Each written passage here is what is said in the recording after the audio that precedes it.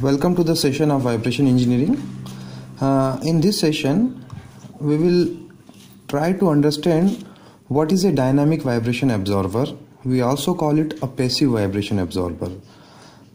I will start with the basic operation of a vibration absorber, and then we will see the mathematical part of a dynamic vibration absorber.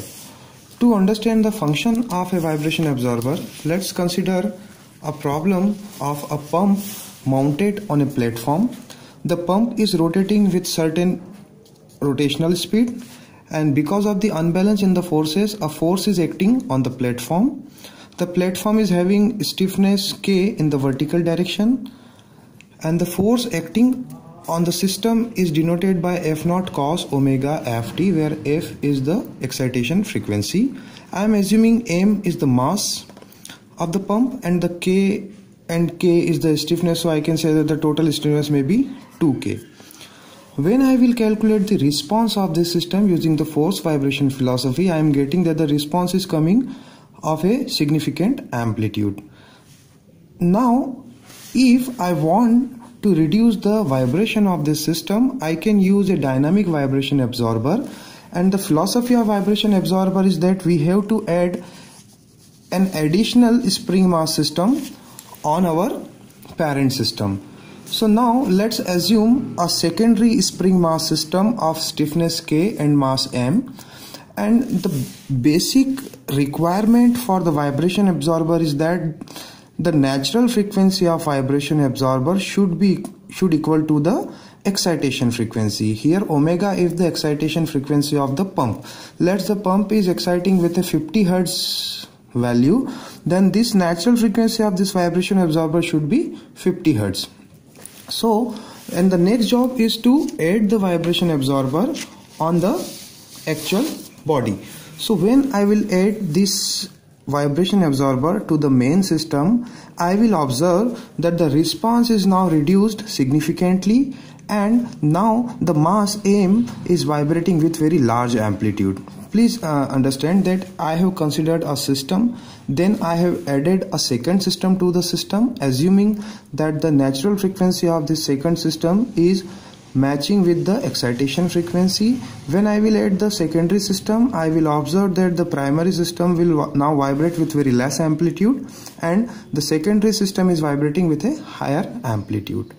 So we can also see the same use of vibration absorber for a multi-story building. Let's assume that we are having a multi-story building, and here I have made the mathematical model of this multi-story building, and I am showing three different modes of multi-story building corresponding to frequency F1, F2 and F3.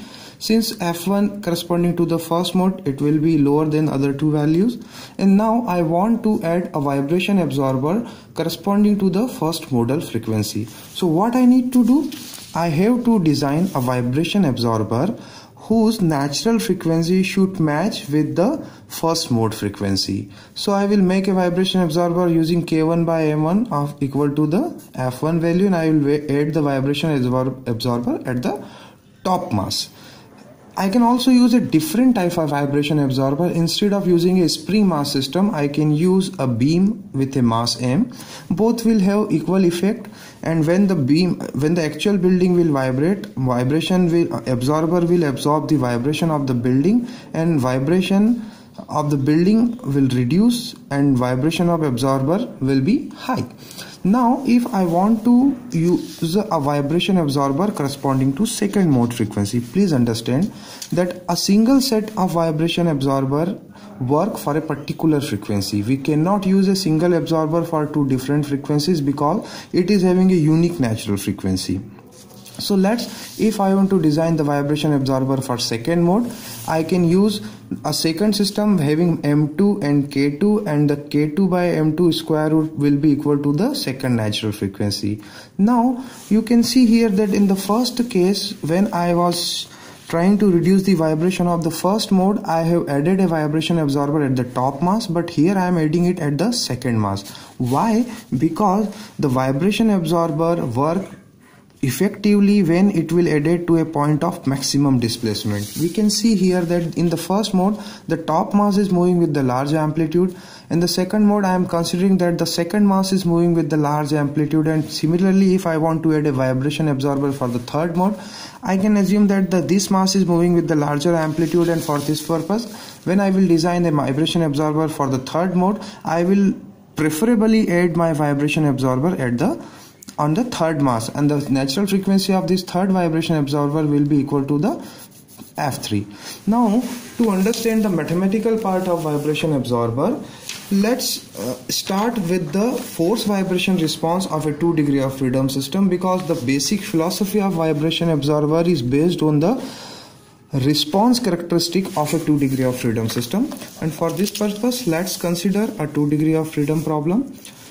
Here I have considered a 2 degree of freedom system having 3 spring elements and 2 masses. I am applying a harmonic force on the first mass, and the magnitude of harmonic force is F0 cos omega Ft. When I will write the equation of motion for this system, this will be my first equation where I am having force on the right hand side. This is my second equation. As I am not having any force on the second mass, the right hand side for this equation will be 0. When I will add the general solution into my governing equation, I will get the response of the system. Here I am not going through the mathematics of the response, I am directly writing the formula for the response.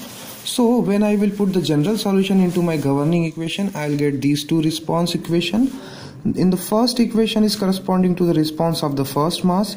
Here we can see that the F0 is coming in the numerator, and the K2 plus K3 omega F square and M2 omega is the excitation frequency. Similarly, here is the response for the second mass. If I can see here that the response is a function of the excitation frequency as well as the other component. So if I will make a plot between the response and the ratio of the two frequency mean the first natural frequency, or I can use the second natural frequency. Here I am plotting the response corresponding to the ratio of omega f by omega 1. Omega 1 is the first natural frequency or first eigen frequency, which I can calculate using the eigenvalue formulation. So now when I will see the response characteristic, I can see that as the excitation frequency is increasing, because the natural frequency of the system will be a constant, and I am changing the excitation frequency. So as the excitation frequency will increase, and when it will match to the natural frequencies, therefore the ratio will become 1. I will be having a large amplitude vibration of the first mass. Here the solid line is corresponding to the first mass. When I will increase the frequency further, my formula will give me a negative value, but again it will be a very close to the infinite. So I am writing plotting my line from the negative infinite, and as the frequency will increase, the response will become 0 at certain value. This certain value will be corresponding to a particular value of excitation frequency, and again it will increase and go to the positive infinite direction. And when it will go further, again it will start from the negative infinite direction and it will go in this way. Similarly, when I will see the response of the second mass, I am having the similar pattern, but I can see here that for the second mass, initially it will go to the infinite value. When it will go further, it will start from the negative value. When the first one will reaches to 0, it will also be very close to the 0, but after that the response will go again to the negative infinite direction, and further it will come from the positive to the negative. I would suggest that you should not bother that how these lines are going, because when you will put the value of excitation frequency, keeping all the values a fixed value, you will find this response. You can use any computer